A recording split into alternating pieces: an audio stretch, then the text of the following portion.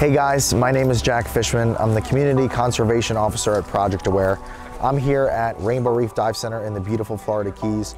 We just finished a Dive Against Debris with almost 20 dive instructors and diver staff. The goal of this trip specifically was to take new staff who had not been present on Dive Against Debris before and actually give them the training necessary so that they can get involved and become enthusiastic about becoming Dive Against Debris divers, being better trained instructors, and do their part while on their dives to pick up marine debris and help us fight this issue that we encounter underwater. So one of the reasons this is so important to us is that we are the biggest dive shop in North America now. This is a very big operation. Rainbow employs about 100 employees. We have plenty of people that want to get involved and go on these trips with us, and it's really cool because once or twice a month we can run staff trips where it's a big boat of dive professionals that can go out. We can go deeper, we can go to places that we are not able to access all the time, we can go survey new sites, we can do all different kind of stuff just because of our staff and how many people we have that want to be involved and want to help clean up our home. One of the huge advantages of the fact that we run staff trips as well as these customer trips is we're often viewing those as an advanced trip or a sort of beginner-oriented trip. So that means we're going to two very different depths for different types of dive plans. So the demographic of divers that we bring in, whether it's all staff or whether it's customers coming and volunteering their time to help out in these efforts, means that we're cleaning in the water column very different areas. So we're able to send a group of staff members to do deep wreck cleanups where we might have a lot of monofilament on these heavily fished wrecks, and then we're able to take new divers, or new Dive Against Debris divers at least, and go in the 40 to 45, 50 foot range and look for lobster traps and derelict things like that that are still out there post-Irma that we just haven't been able to locate yet until this point. So as a result, we feel that we're committed and required to some extent to help with this effort. You know, we put so many divers in the water every single day that we need to be improving the impact divers have while they're underwater. So we feel that this is sort of one of our responsibilities, is to help encourage divers to have proper buoyancy, high fins, streamline their equipment, those sort of things, so they're not dragging and hurting the reef.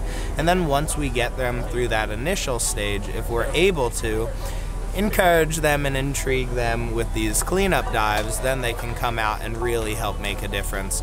But we put so many divers in the water every single day that if we weren't doing anything, we might be having a negative impact overall on the reef as a company. So this is an easy way for us to focus on the problem at hand and how we can help it instead of contributing to the problem. Yeah. What you're able to accomplish when you combine the passion of a few staff with the abilities of reaching many more creates a really great phenomenon that other dive centers can learn from. And when they're, a dive center this size can also reach out to other members of the community and make a positive impact for those as well. So we can not only affect positively those here at Rainbow Reef Dive Center, but the other members of the Florida Keys community can come and join you guys on these efforts and make a positive impact for the oceans as well. So if you want to get involved with our Dive Against Debris projects, every third Friday of the month we run a Dive Against Debris trip. We have boats dedicated to it, so if you call in advance and schedule that, you will be in the classroom in the morning with our conservation team, learning about different techniques of grabbing debris and how all that works. And then in the afternoon, you're on the boat, picking up debris, learning how to separate debris, how to record debris, all that stuff for a relatively low price, about the price of one of our dive trips.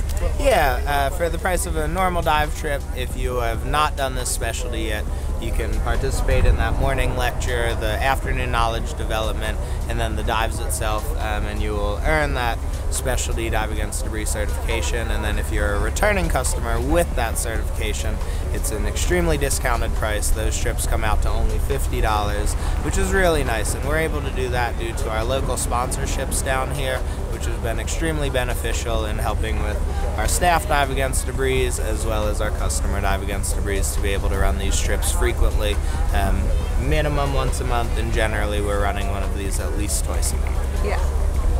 You can find us on all different kinds of social media. You can find us on Facebook, you can find us on Instagram, Twitter, YouTube. Check out our YouTube channel. We have all kinds of awesome videos. You can find our event pages on Facebook. You can sign up for your own Dive Against Debris trip.